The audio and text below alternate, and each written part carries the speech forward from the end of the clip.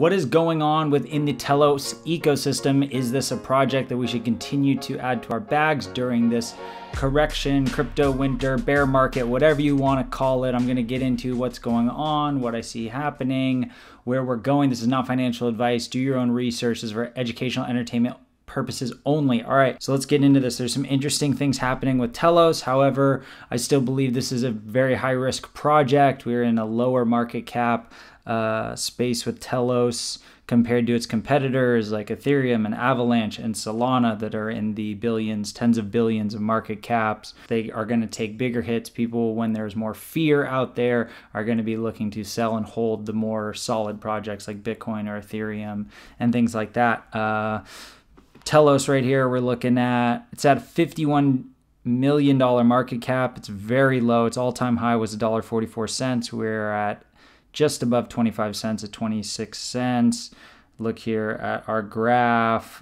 We have come way back down. We have a level of support here at the 10 cent range. Yeah, 10, 20 cents. So we're getting down there. I could, I'd say it's very possible we could hit the 10 cent range again before this crypto winter is done.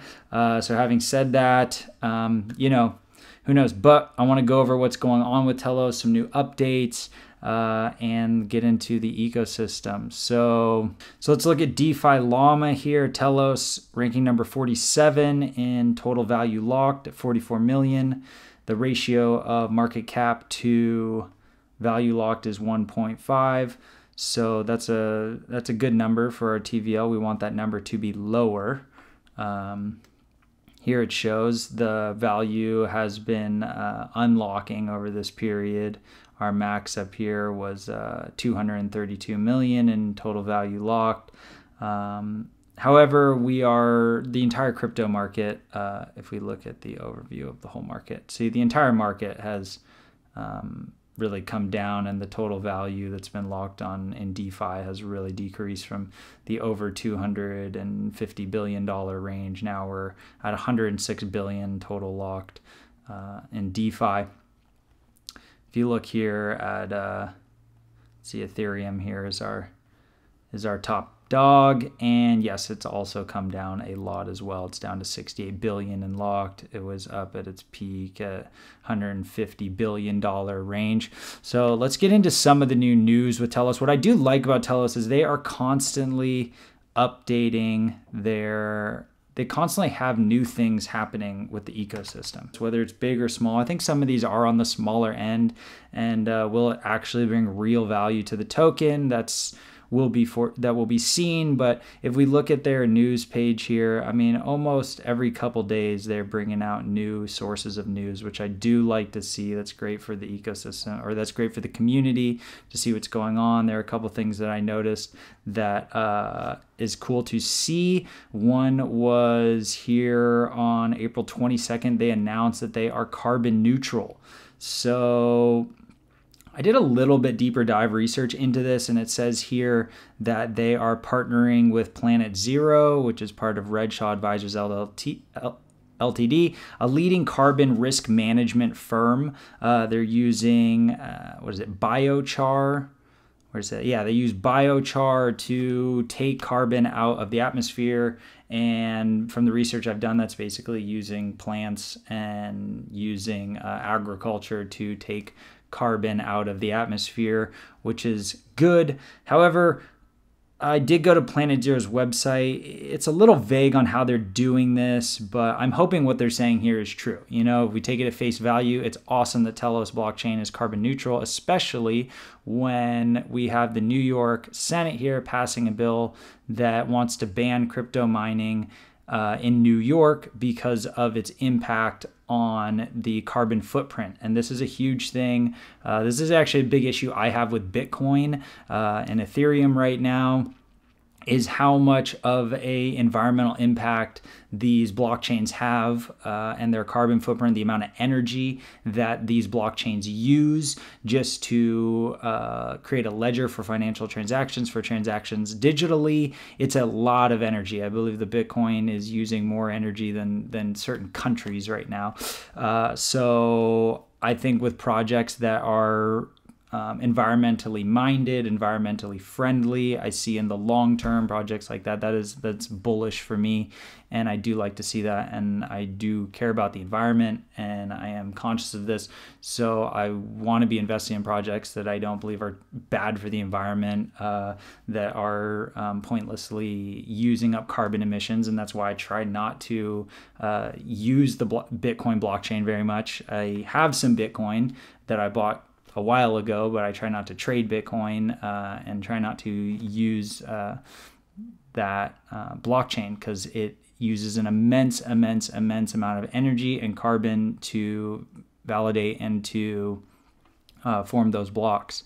So, and I do see, I think with the way we're moving with climate change and just the general view of people towards the environment, that I could see there'd be a big backlash against these blockchains. They're extremely bad for the environment. It just has a really bad image. It is bad intrinsically, and it has a bad brand of basically destroying the environment to make money, which is not where I think we want to be in the crypto space.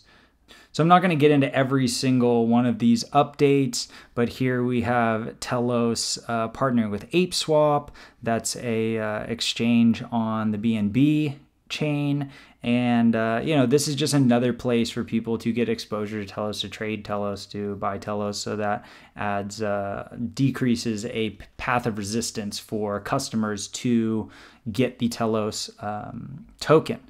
And if you want to learn more about the actual tokenomics of Telos and the reasons why it seems to have some really good technology, I did another video on Telos. I'll link it in the description. You can check that out. I go into a little deeper into other aspects of the technology of Telos. And this, I'm really going over more of the updates and what's going on currently. There's this other project here that recently partnered with Telos called Seeds. And this is a little bit of a concern for me. This is actually an algorithmic stablecoin. And after what happened with Terra, I believe that every blockchain needs to be extremely careful of algorithmic stablecoins. This was an absolute disaster for the cryptocurrency space. What happened to Terra, I actually did another video on that as well. If you want to check that out, I can link in the description. But algorithmic stablecoin seems like we haven't figured that out yet. And if that's somehow attached to your blockchain, attached to your brand, and these things go down where people are trusting that the stablecoin is going to stay at $1, that is a bit of a concern for me. And I think blockchains need to be very, very careful of allowing algorithmic stablecoins attached to their blockchains or with their attached to their token in any way, or have anything to do with their project. This project here, Telland NFTs. Now this I don't see as being a huge needle mover for the Telos token. However, I did some research into this project, and the mission behind it seems very cool. Basically, there is a guy down in Peru right now and a farmer, and they are looking to purchase a plot of land to grow food, grow agriculture for the local community. And as part of the Telos community, we can buy and mint their NFTs. I believe it's about $150 right now. And you will basically have a small ownership of this plot of land, and you will receive some passive income yearly. But more importantly, I kind of see this more as like a charitable type of project, where I don't know if there's going to be huge returns in this space, but it is cool just to see the potential of what NFTs can do. And it's cool that this project is coming to Telos. The problem with these kinds of projects is I think a lot of it is based on trust. We have to trust that these people are actually going to do what they say they're going to do, and they're not just going to take your money and say, okay, sorry, goodbye.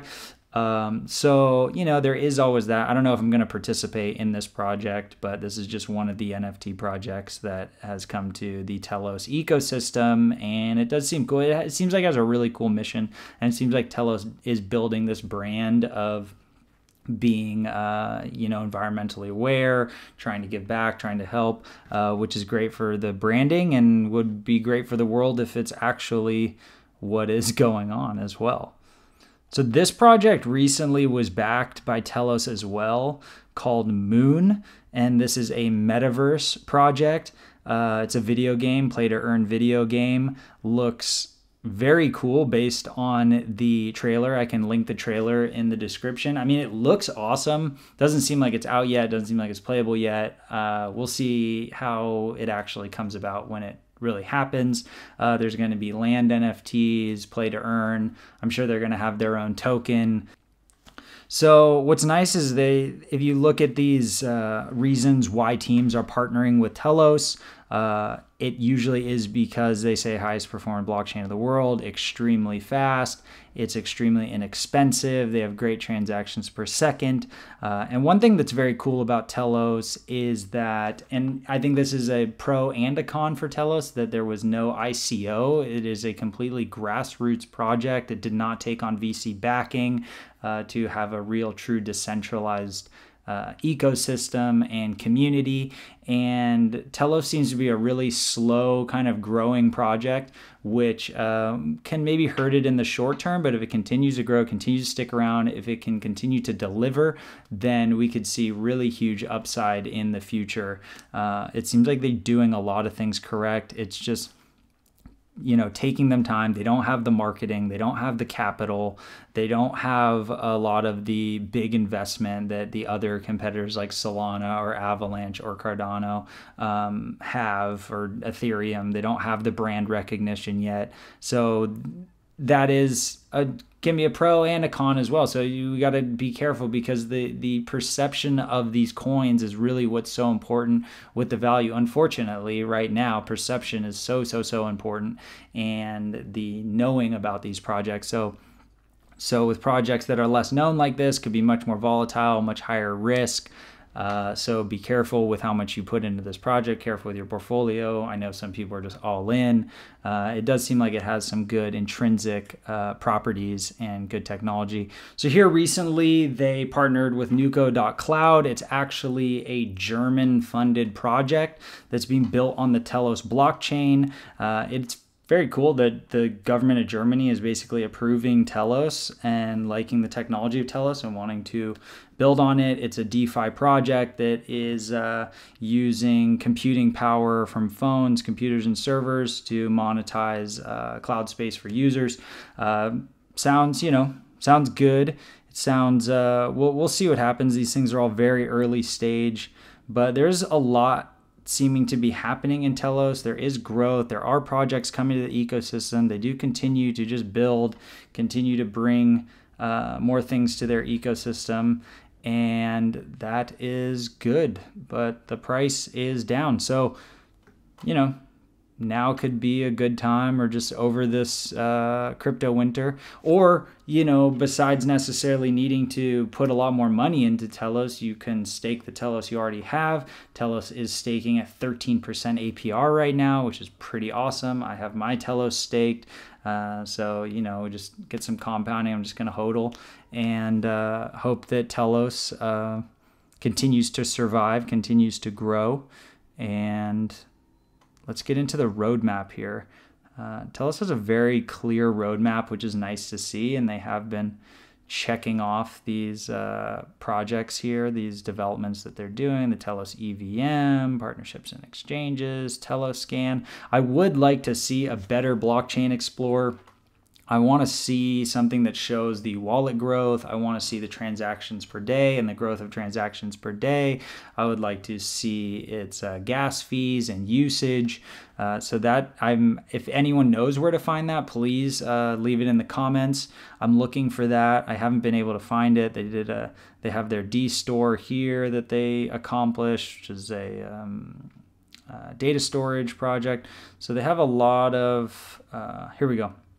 So this is where we are, Telos Core release upgrade, the EVM 2.0 development, that is going to be coming soon. So this is just an upgrade to their Ethereum virtual machine, single asset staking, Liquirex, Open Block Explorer, Telos native to EVM bridge, critical infrastructure, core code consortium, Telos Scan iteration, Telos Academy, Telos arbitration, Telos core development, wallets and usability, Satoshi tokens.